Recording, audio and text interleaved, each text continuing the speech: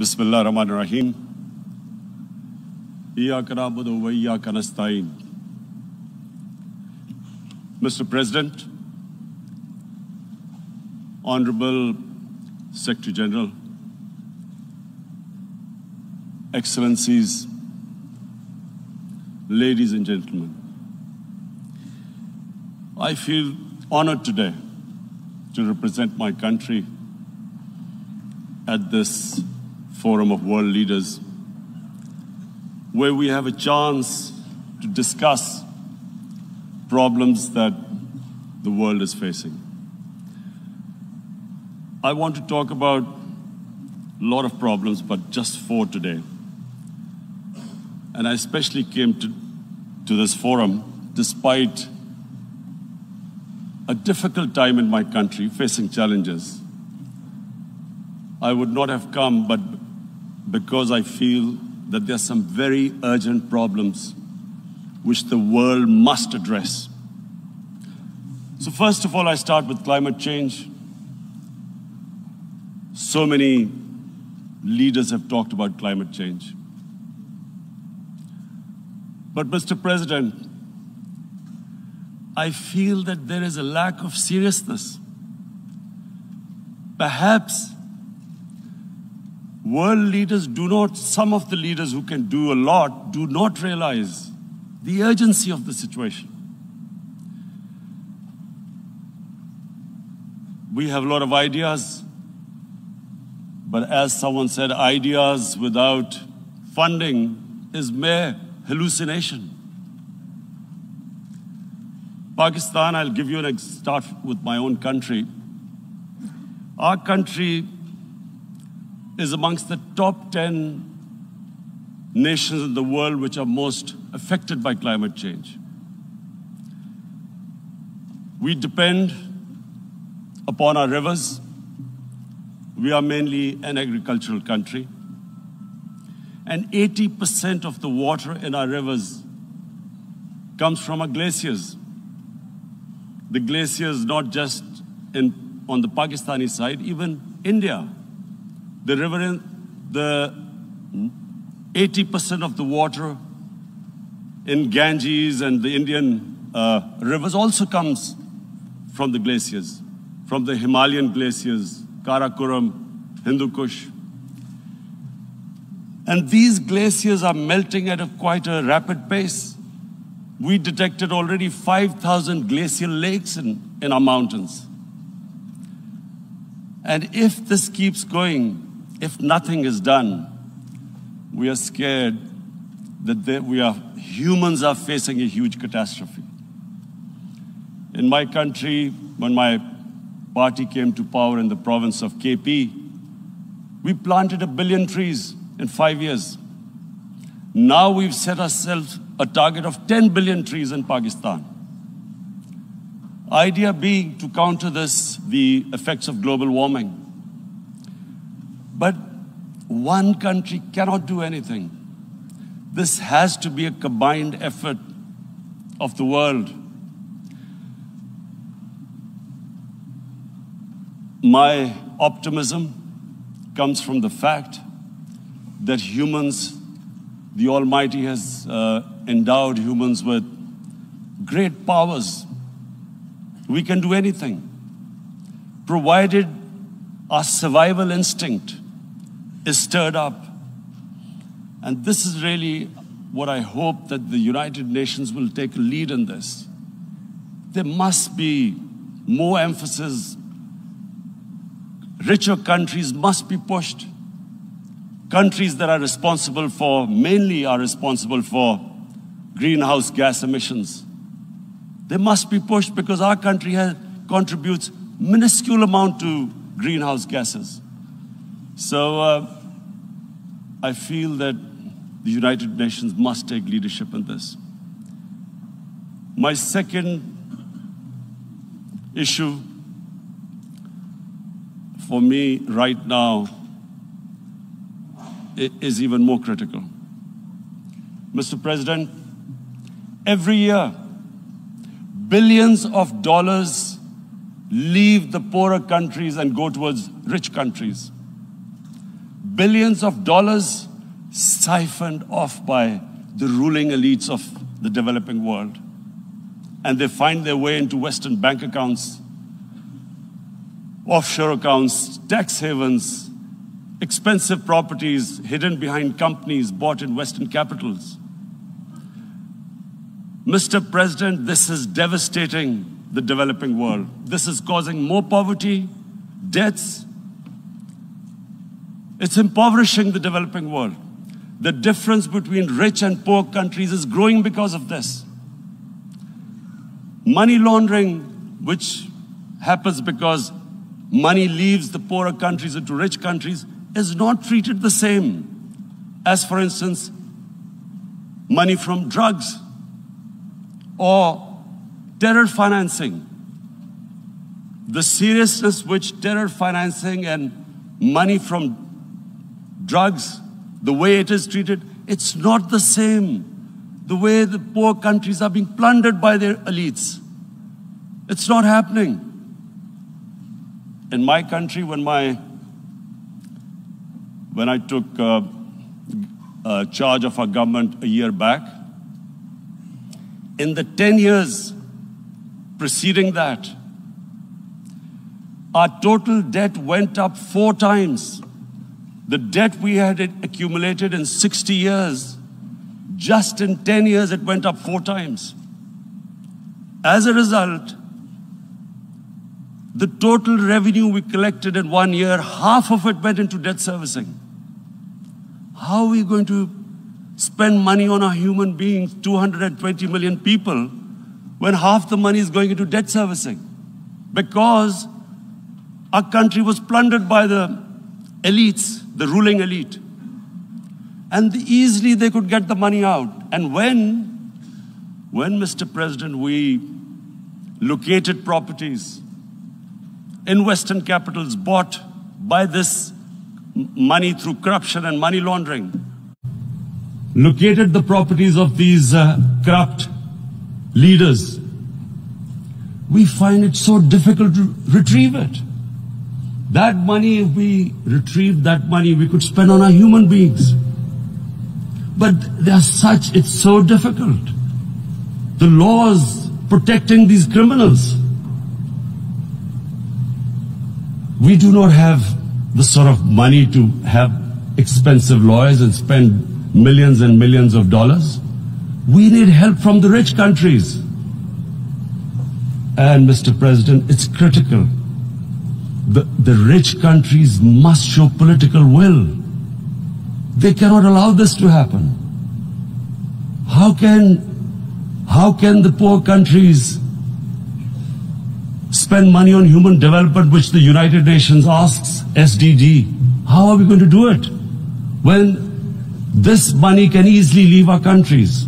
So, unless the rich countries intend to build walls to stop economic refugees coming as we see right now, they must take action.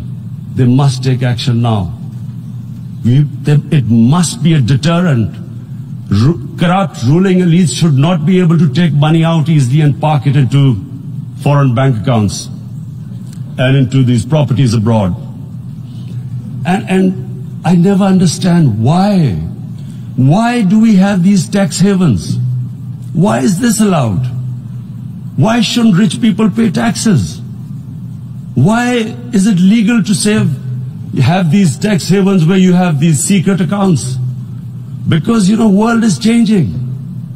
The population of the world is growing. Sooner or later, you're going to have a crisis. If the poor get poorer and the rich get richer, there is going to be a crisis sooner or later. So this is my second point.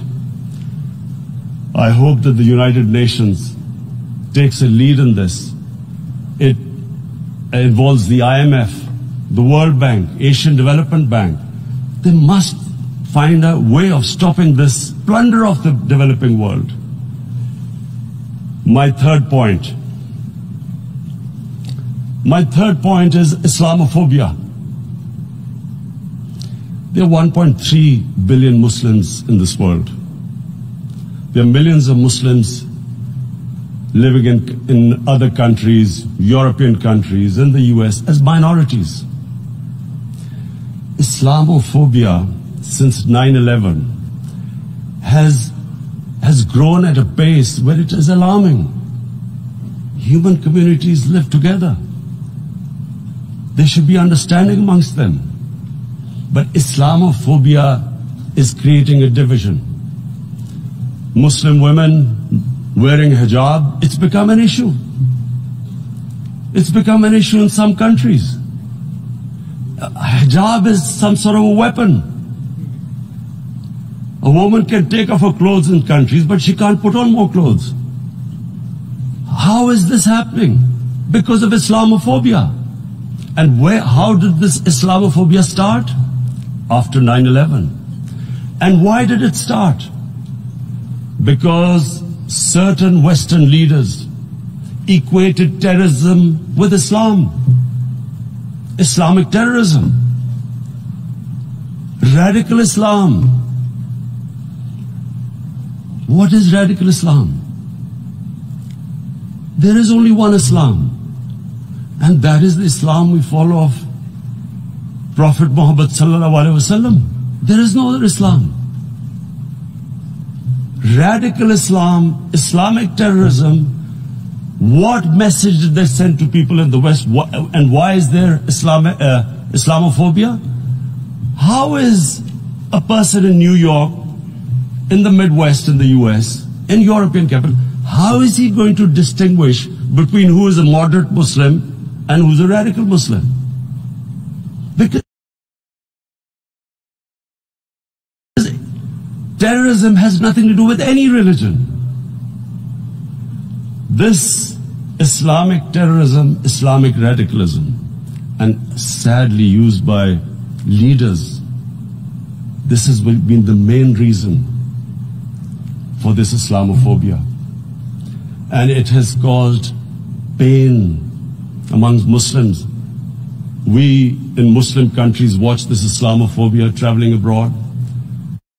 And it's getting worse. And may I just say, Mr. President, that in European countries, it is marginalizing Muslim communities. And we all know that marginalization leads to radicalization. Some of the people who ended up as militants in Syria and other places were from marginalized Muslim communities. And my point here is that we must address this issue. I'm sad to say that we Muslim leaders have not addressed this issue either. After 9/11, when this thing came about war against radical Islam, rather than Muslim leaders trying to explain to the West that there is no such thing as radical Islam, in all human communities, they are radicals. They're liberals and rest are moderate. All human communities, Christians, Jews, everyone has it. But Islam is not radical, neither Judaism, neither Christianity, neither Hinduism. No religion preaches radicalism. The basis of all religion is compassion and justice, which differentiates us from the animal kingdom. But unfortunately, the Muslim leadership was so scared of being called radical Islam that all of them became moderates. In Pakistan, we were in the eye of the storm, and our government coined a phrase called enlightened moderation. No one knows what it meant, but everyone started putting on Western suits that they were moderates, started speaking. Even those who didn't know English would speak English because they were moderates. No one had a clue what it was, because we, in the Muslim world, did not explain to the West that there is no such thing as radical Islam. One of the reasons why, after 9/11, Islam was supposed to be equated with terrorism was suicide attacks. Because the 9/11 bombers did a suicide attack, all sorts of theories came up that the Muslims are involved in suicide attacks because they will get virgin in heavens. Some came up with, what about women? Suicide attackers. So this bizarre thing happened. No one explained. Suicide attacks and Islam were equated. No one did research that before 9/11, the majority of suicide attacks in the world were by Tamil tigers, who were Hindus. No one blamed Hinduism, and quite rightly. What has Hinduism got to do with what desperate people were doing in Sri Lanka? We all know about, we've seen films about Japanese kamikaze pilots at the end of the Second World War doing suicide attacks. No one blamed the religion. But here we were trying to prove we were moderates and not explaining to the West. But the most important thing I wanted to say here today, in explaining this Islamophobia, Mr. President, and I feel it's very important because I've spent, because of, I played professional sport in England, I spent a lot of time there, so I know how the Western mind works and how West views religion. So where the misunderstanding about Islam came. And one of the reasons it caused Islamophobia. That was, in 1989, this book was published, maligning, insulting, ridiculing our Prophet Muhammad sallallahu alaihi wasallam. And there was a reaction in the Muslim world. The West couldn't understand what was the problem. Because in the West, because I have spent so much time in the West, religion is perceived completely differently. They don't look upon religion like we do. And so, Islam was supposed to be an intolerant religion. It was against freedom of expression. And Islam took a real beating 30 years ago. I still remember it became a watershed. And every 2 or 3 years, someone would malign our Prophet, peace be upon him. There would be a reaction by the Muslims. And again, it was Islam, an intolerant religion. Again, this time, I blame a certain section of the people in the West who deliberately provoked this, knowing the impact it would have. But the majority of the people in the West didn't understand. This is where, again, Muslim leadership let the Muslims down. We should have explained to them what our Prophet, peace be upon him, means to us. So in 1 minute, I'll try and explain what he means to us. Our Prophet was the witness to the divine book, the Holy Quran. The Holy Quran is the book of guidance for Muslims, and the Prophet's life was living the Quran. He was an example of what the Quran guided us to be.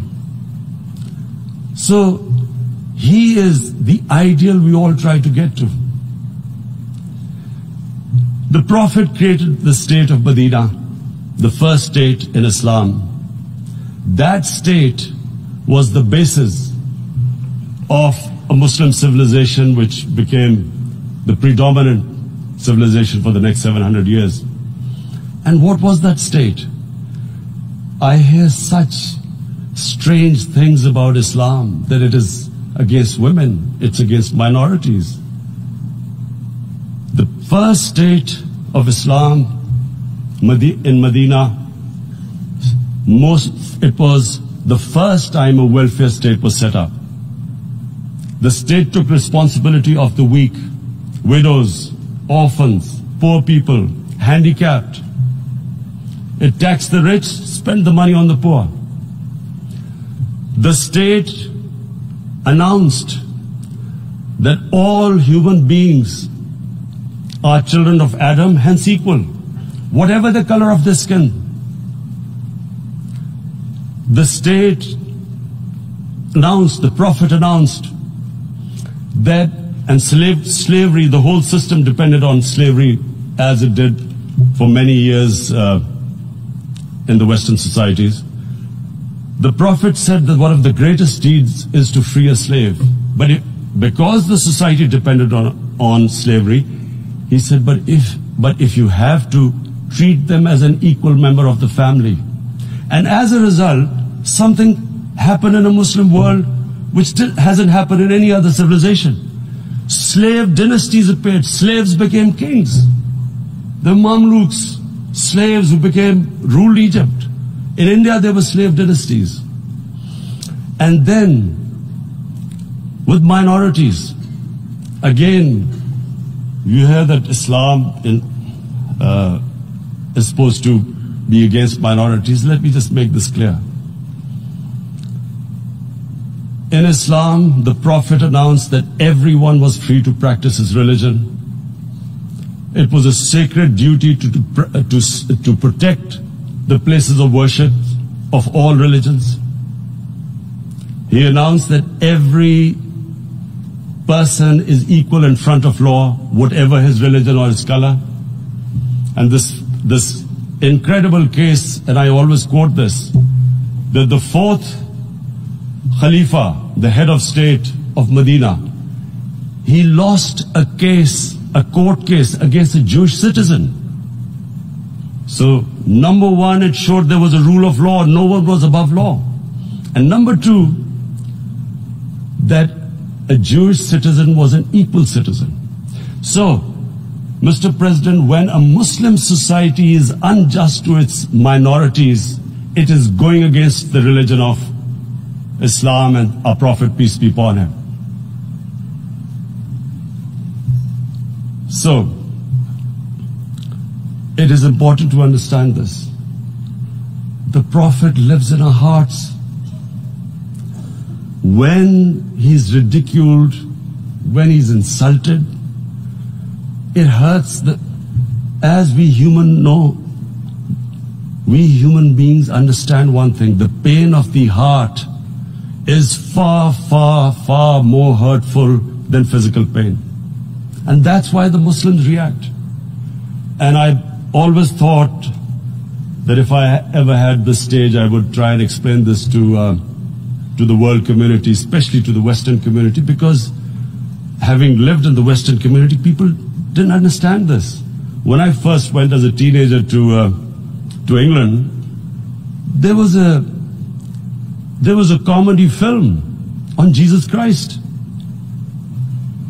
It's unthinkable in Muslim societies. So we need to explain that, look, in a human community, we must be sensitive to what causes pain to other human beings. We have, in the Western society, and quite rightly, the Holocaust is treated with sensitivity because it gives the Jewish community pain. That's all we ask. That do not use freedom of speech to cause us pain by insulting our holy prophet. That's all we want. And now, the number fourth point, Mr. President, and this is the most critical point, is the reason why I especially came here. It is about what is happening in Kashmir. Before I go on this, I want to make one thing clear. That when we came to power, my first priority was that Pakistan would be a country which will try its best to bring peace. We had been through this war on terror. We joined the United States war on terror after 2001. And Pakistan went through one of its worst periods where 70,000 Pakistanis died and over 150 billion was lost to our economy. And Mr. President, I opposed the war because in the 80s, Pakistan had joined the Western countries in what was the freedom struggle then in Afghanistan against the Soviets. And it was funded by the Western countries. These Mujahideen groups, which were treated in guerrilla warfare, were trained by Pakistan Army, funded by the Western countries, and especially US. and they waged what was a freedom struggle in Afghanistan. The Soviets called them terrorists. We called them freedom fighters. 1989, the Soviets retreated. The Americans packed up and left. Pakistan was left with these groups. Come 9/11, Pakistan joined the United States in this war on terror. And now our government was supposed to, the reason why I opposed joining this war, because here we had indoctrinated them in jihad, meaning freedom struggle against foreign occupation. Now, because we had joined the US, and the US had occupied Afghanistan, now we were supposed to tell them that, no, this is not freedom struggle and jihad, it's terrorism. So that's why I tried to tell then government that, stay neutral, because you will have leverage over them. You will be able to control them. But if you join them, you become collaborators and they will attack you, which is what happened. They turned against us. We went through a nightmare. 70,000 people killed in a war we had nothing to do with. No Pakistani was involved in 9/11. Taliban were in Afghanistan. Al-Qaeda was in Afghanistan. What had we to do with it? 70,000 Pakistanis died. So when we came to power, we decided that we would dismantle what was left of these groups. And this decision was taken not just by us, but by all the political parties in Pakistan. Unfortunately, they didn't implement it. So we came to power, we decided to implement it, and we dismantled whatever was left of the groups. And I know that India keeps accusing us that there are these groups there. I would like the United Nations to send observers, see for themselves what we've done. No Pakistani government would have dared to do this because it would have created strife. But we decided that there would be no militant organizations in Pakistan. So I need to give you this background and to what I'm going to say later on. And secondly, we started mending fences. I invited the Afghan president. We developed a relationship with Afghanistan. We had problems with Iran. We mended fences there. And then India. Now let me just give you a little background about my relationship with India. Because of cricket, and cricket being it's a passion in the subcontinent, I had great following in India. I have friends in India, and I loved going to India. So immediately, when my party came to power, the first thing we did was to immediately reach out to India. And I spoke to President Modi and I said, look, we have similar problems. Climate change, poverty, let's get together. Let's resolve our differences through trade. Let's build a relationship on trust. Prime Minister Modi told me that, there were terrorist attacks from Pakistan. I said, we have problems with you. There are terrorist attacks which we know are instigated by India in Balochistan. We caught a spy, Kulbhushan Yadav, who admitted what the sabotage going on in Karachi and Balochistan. So we said, look, let's leave that behind. Let's move forward. Our main priority should be our people. The highest number of poor people live in the Indian subcontinent. Unfortunately, didn't make any headways. Our foreign minister was supposed to meet on this in the UNGA last year. India canceled it. We thought that it's their election coming up. It's a nationalist, ultra-nationalist party. It doesn't want to cozy up to Pakistan. So we thought, okay, we'll wait till the elections. Meanwhile, a 20-year-old Kashmiri boy, whose father said was radicalized by the security forces in Kashmir, blew himself up on an Indian convoy. Immediately, India blamed us.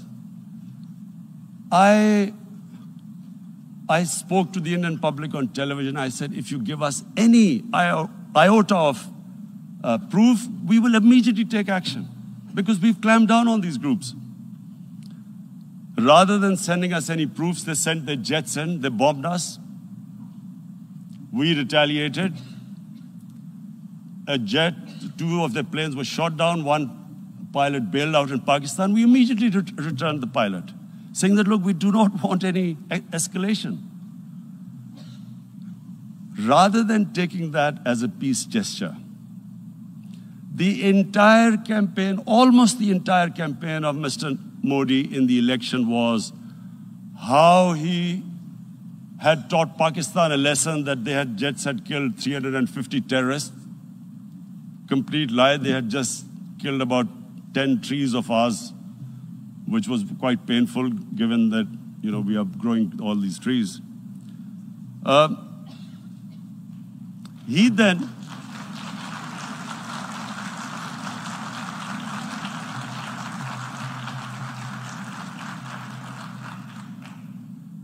the election campaign, Mr. Modi used words like, this is just a trailer, the movie is about to start. I went into Pakistan and taught them a lesson. This was the election campaign. Okay, so we thought, us politicians make all these statements to win elections. So, okay, after elections, we'll get back to our normal relationship. Well, the moment the elections ended, we approached India, no response, but then we discovered they were trying to push us in the fat of blacklist to bankrupt us. That's when we realized there was an agenda. And that agenda became obvious on the 5th August when India went against 11 United Nations Security Council resolutions which say that Kashmir is a disputed territory and the people of Kashmir have the right of self-determination. They went against that.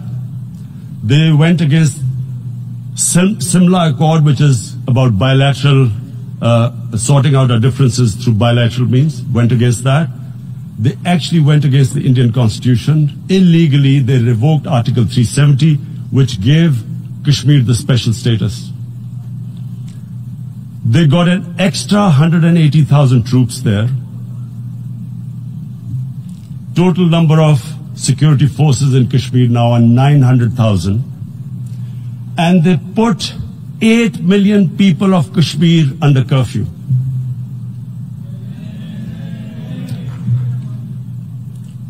Mr. President, now I just briefly want to make the people understand, how can anyone do something like this? And for that, I have to explain to you what is RSS. RSS,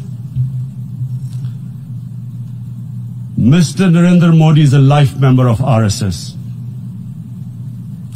RSS was an organization that was inspired by Adolf Hitler and Mussolini, came about in 1925. They believed in racial purity, racial superiority. They also believed they were an Aryan race like the Nazi believed they were an Aryan race. All that I'm saying can be verified. This is the time of information revolution. You can Google all this, what I'm saying. But it is very important for me to explain this to you so you know what is happening in India. This RSS believed in the ethnic cleansing of Muslims from India. At one point there was racial superiority of the Hindu race. Secondly, it was hatred for the Muslims and for the Christians, because they believed that this golden age of Hindu civilization was stopped because of Muslim rule centuries back and then the British rule of India. So it was racial superiority and hatred for Muslims and Christians. This is openly stated. You look at the founding fathers of RSS, Golwalkar and Savarkar. Just Google them and you'll find out. And this ideology of hate is what murdered the great Mahatma Gandhi in 1948. It was this ideology of hate that made Narendra Modi in 2002 do a pogrom against Muslims in Gujarat when he was the chief minister. He allowed 3 days for these RSS goons who were inspired by the Hitler brown shirts. They actually wear brown shirts. This RSS, the Congress Home Minister gave a statement that in RSS camps, terrorists are being trained. And these terrorists butchered 2,000 Muslims and 150,000 Muslims were made homeless. Narendra Modi could not travel to the US because of that. And I need to make you understand this background before I explain to you that what sort of a mindset would lay siege to 8 million people with 900,000 troops. Women, children, sick people, locked in as animals. In fact, of what I know of England, if 8 million animals were locked in, the RSPCA would have made a lot of noise about it. These are human beings.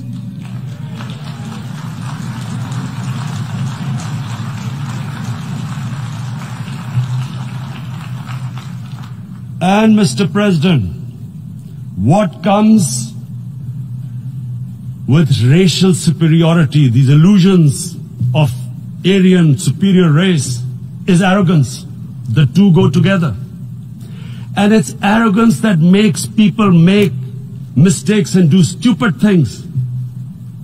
Cruel things like what Narendra Modi has done. It's sheer arrogance. And it's arrogance that has blinded him from the fact that what is going to happen when the curfew is lifted. Has he thought about it? This hasn't been thought through. What is he going to do when he lifts the curfew? Does he think that people of Kashmir will quietly accept the status quo because India has changed the constitution and taken away the special status? They'll accept that? Mr. President, 100,000 Kashmiris have died in the past 30 years because they were denied the right given by the United Nations, the right for self-determination. 100,000 have died and 11,000 women have been raped. There are 2 human rights, United Nations human rights reports on this. The world hasn't done anything because India is a huge market, 1.2 billion people. Sadly, the material prevails over the human. But this has serious consequences. Again, I repeat, that's why I'm here. Look, what is going to happen when the curfew is lifted will be a bloodbath. The people will come out. There are 900,000 troops there. They haven't come to, as Narendra Modi says, he's done this for prosperity of Kashmir. This is supposed to be for the development. These 900,000 troops, what are they going to do when they come out? There'll be a bloodbath. Has he thought it through what happens then? Mr. President, has anyone thought that what happens when there is a bloodbath? What do you think the impact will have on people of Kashmir? What do you think they will think? The way they have been boxed in their houses, treated like worse than animals, no rights. Thousands of all their political leadership has been arrested, taken out of Kashmir. Even those Kashmiri leaders who were pro-India have been taken out. 13,000 boys have been picked up and taken to God knows which destinations. So what do they think? What will the people of Kashmir do when they lift the curfew? They will be out in the streets. And what will these soldiers do? They will shoot them. They've already used pellet guns, blinded young boys. In the last 6 years, the 5 years, the oppression that has gone on in Kashmir. And so, Kashmiris will be further radicalized. Mr. President, there will be another Pulwama. And guess what? India will blame us. They're already blaming us. They're saying all this is happening because of Pakistan. One of their defense ministers said there are 500 terrorists lined up on the border to go in. Why would Pakistan send 500 terrorists when there are 900,000 troops? What impact are they going to make? What will they do? And don't we know that the moment there is some terrorist attack, all that will happen is there will be further cruelty and oppression of the people of Kashmir. We will just give the 900,000 troops to further crush the people of Kashmir. And then we'll give the Indian government an excuse that, look, Pakistan is a terrorist state, and this mantra that has gone on, Islamic terrorism. The moment you use this catchword, Islamic terrorism, the whole world turns away. No one talks about human rights. You can do whatever you want, which is what has happened in Kashmir, because they keep using this word, Islamic terrorism. And this is what they're doing right now. What do we benefit from further increasing the cruelty on the people of Kashmir? And why would we want this? But there is no other narrative left for India. As when they lift the curfew, whatever happens, Pakistan will be blamed, and there is always a danger of another Pulwama. They might come and bomb us again, and then another cycle might start.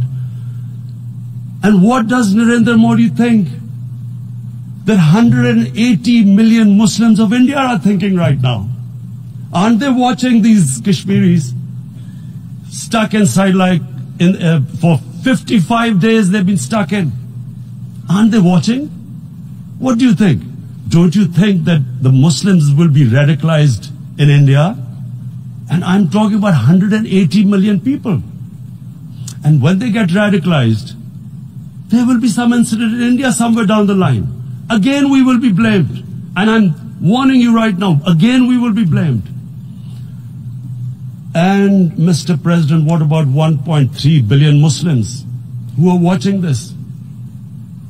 And they know that it is only happening in Kashmir because they're Kashmiri Muslims. This is not happening to Kashmiri Hindus. They know that this is happening because of their religion. So what do you think they will be thinking? What do you think the Jewish community would think if they were, forget 8,000 Jews stuck like this? What do you think Europeans would think? What do we think? I mean, any human community, if their members are stuck like that, what do you think they will think? Are we a children of a lesser God? Is it not going to cause us pain? And then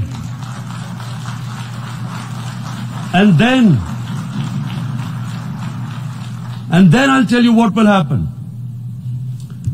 People will, in the 1.3 billion Muslims, someone will pick up arms. I know we've been brought up with films, Western films. This good, decent guy doesn't get justice. He decides to pick up a gun and start seeking justice. There was a film made in New York, famous film called Death Wish. This guy gets mugged by and his family, his wife gets killed or something. He can't get justice. He picks up a gun and he goes around shooting muggers. And the whole cinema cheers him on. So what do you think the Muslims are thinking right now? If there is a bloodbath, there will be Muslims becoming radicals, not because of Islam, but because of what they will see, that there's no justice when it comes to Muslims. There were Rohingya Muslims, Myanmar, who are, God knows, almost 1 million people out, ethnic cleansing. What was the response of the world community? So what do you think will be the response of 1.3 billion Muslims? I picture myself. I'm in Kashmir. I've been locked up for 55 days. I have heard about, and there are rapes, Indian Army going into homes, soldiers. Would I want to live this humiliation? Would I want to live like that? I would pick up a gun. You're forcing people. You are forcing people into radicalization. When people lose the will to live, what is there to live for? And this is what, if you can do this to human beings, you are actually radicalizing people. And so, Mr. President, I want to repeat here, this is one of the most critical times. There will be a reaction to this. Pakistan will be blamed. 2 nuclear-armed countries will come face to face like we came in February. And before we head in that direction, the United Nations has a responsibility. This is why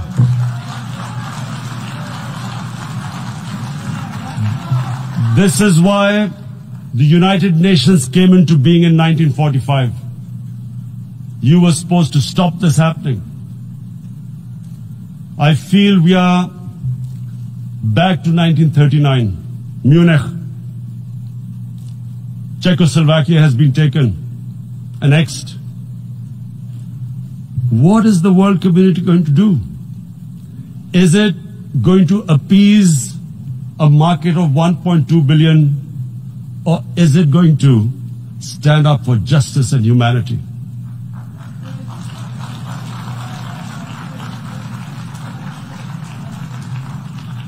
If this goes wrong, you hope for the best, but be prepared for the worst.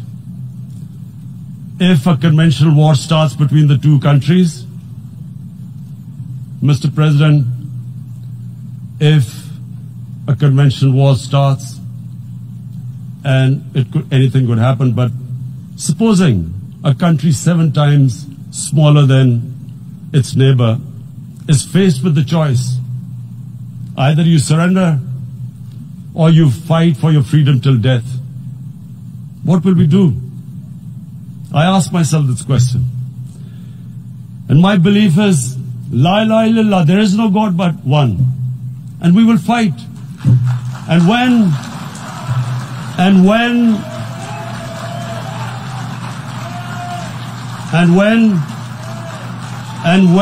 a nuclear-armed country fights to the end, it will have consequences far beyond the borders.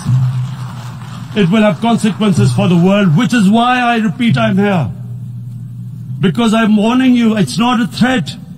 It's a fair worry that where are we headed? And I've come here to tell the UN, you've got to, this is a test for the United Nations. You are the one who guaranteed the people of Kashmir the right of self-determination. They are suffering because of that. And this is the time. This is the time not to appease like in 1939 appeasement took place. This is the time to take action. And number 1 action must be that India must lift this inhuman curfew, which has lasted for 55 days. It must free all political prisoners, and especially those 13,000 boys that have been picked up. Parents don't know where they've disappeared. And then